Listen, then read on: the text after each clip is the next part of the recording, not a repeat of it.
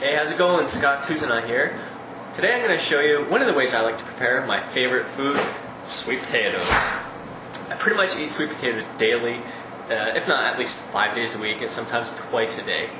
Sweet potatoes are very calorie dense, so you don't need a lot of them, and I do prefer to eat them earlier on in the day and get my vegetables in, fibrous vegetables in later on in the day. So today I'm going to show you how I make sweet potato French fries.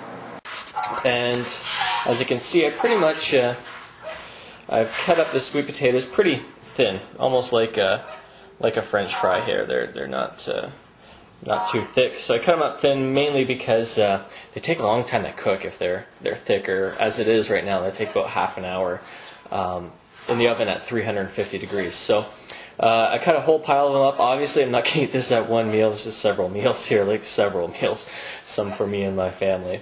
Extra virgin olive oil, and a Ziploc bag is all you need. I've got 2 tablespoons of the extra virgin olive oil, some black pepper ground up, some thyme, and some garlic salt. So basically, I'm just going to take these sweet potatoes that are cut up, put them in the Ziploc bag, shake them all around, and put them on a cookie sheet and cook them for half an hour at 350 degrees.